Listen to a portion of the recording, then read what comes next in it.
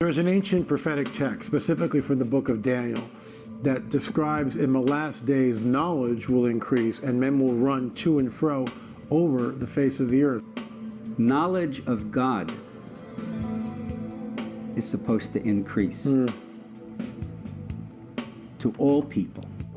The fact that it's been concealed until this moment in history is indisputable, because up until the advent of the computer, the most you could do would be to count letters and with your finger in your hand and, you know, wet your finger and turn the page. With the advent of the computer, it suddenly made that which was not seeable, seeable. In the Torah codes, we are dealing with some reality inside the book of Torah. We cannot pretend that we have a real full grasp of it. But using the means at our disposal, we see that it is real. It manifests time and again in various ways. Certainly there are numbers of people who dismiss the Torah codes by saying that you can find, you know, a code in any large body of letters. Take War and Peace and run some tables and you'll get some codes revealed. And that may be true. What I've never heard happening in War and Peace is a physical manifestation that then reinforces the code. And you have, in the case of the Mumbai massacres, the Torah code which appears in a specific verse saying Mumbai, terrorists, massacre, the key words. That verse is exactly where the bullets of the terrorists went through the Torah in Chabad house in Mumbai. I don't think they found a copy of War and Peace with a bullet hole there that had the same code revealed in that chapter. And I've had the same experience of a Torah code that had my name, my rank in the Israeli army, my date of birth, my father's name, and it appeared in a verse in the Torah that was exactly the verse that a group of rabbis chose to be inscribed in a brass plaque under a picture of me. There's something very unusual in the Torah text, something that's unexpected to have happened by chance, and it's there by design.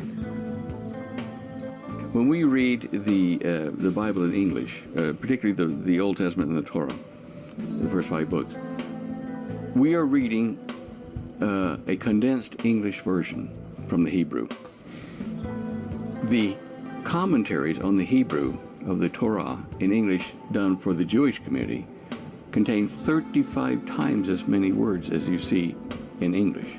A recent table on the Twin Tower attack with September 11th, massacre, twins, towers, and the most interesting feature is that all the codes came up over the plain text in the book of Exodus and fell from the people this day about 3,000 men. Interestingly, the Torah knew how many would die before the U.S. could tally the dead. Are you trying to shoehorn Torah codes over the plain text so that, let's say, keywords in the code will also appear in the plain text? There was an experiment that was done. In fact, the experiment was published in 2004. And the probability of something like this happening by chance was extremely, extremely small. Recent tables include Japan, earthquake, including the words atomic meltdown.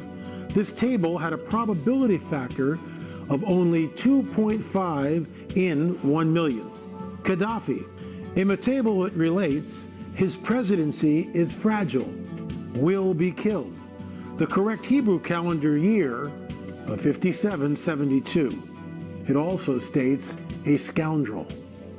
Let it be said that there are mysteries there that are just beyond human doing. You know, we can understand once they're showed to us, but to have done it, yeah, whole different deal. 3,000, 4,000 years ago. I mean, no.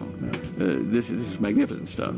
A very recent table, which we asked Professor Harrlich to do on the Nephilim, states Nephilim, sons of God, end of days. What does this mean? Are modern Nephilim walking the earth in the end of days? What was the ephod? What was the ephod that was used thousands of years ago? Tell us about that. Yeah, the ephod was really, it looked like an apron for the high priest. An apron. Yeah, it was like an apron, right? And this was connected to a breastplate. Now this breastplate was folded, and inside this, like a pocket inside, was a parchment with God's name. Because on this breastplate, which was joined to the ephod, there were 12 stones, and the names of the 12 tribes were engraved on it. And then, when a question was asked by the high priest, then the letters of the tribes, I mean those letters which have the answer, came out. So the high priest could find out through the letters which were shining, lightening, the answer to the question. We know that the ephod was lost to us thousands of years ago. Is it possible that maybe someday we'll find the ephod? Maybe, like other parts of the temples, we don't know something in the Vatican, we don't know, but we have to get them back. They are hidden somewhere, no doubt. Do you think that the Torah codes may be a type of a modern-day ephod? What can you tell us? Now, this was an amazing thing that we found when we put the Hebrew word code Torah, which is the Israeli Torah code. Then we put the word ephod. It came there 3 times.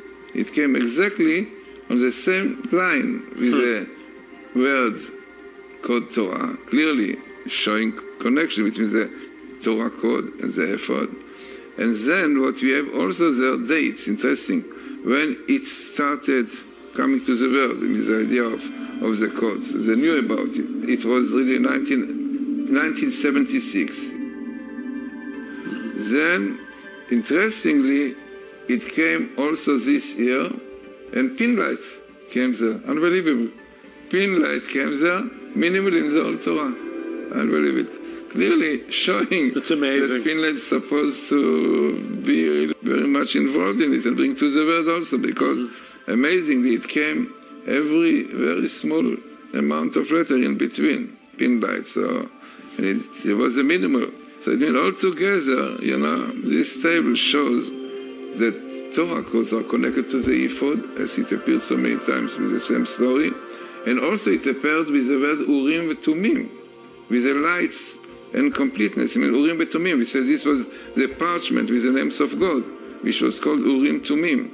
So this also came in the tables there, which is exactly the idea of the Torah code, of the ephod and the Torah code, which showing through letters, right, the answer, the meaning of things, you see. The book of Esther is not part of the Torah, but you discovered something fascinating, extremely interesting in the book of Esther. Explain that to us. This was found by Rabbi Weissmandel. Rabbi Weissmandel, in fact, he was the first one who wrote. He would count on the 3x5 cards. Now, what he did is amazing. This is really what you cannot understand without computer. A man could do it. He counted the number of letters of the scroll of Esther.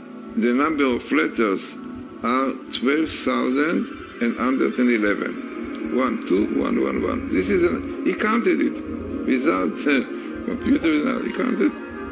Then he decided to look in the Torah for the Hebrew words, Megillat. Megillah is a scroll in Hebrew, and it came out in the Torah every 12,111 letters. It means you had the word Esther, letter after letter, and then you have the word Megillat, scroll, appearing every 12,111 letters in between. Amazing. So it means the number of letters of the scroll of Esther is a skip of its appearance in the Torah.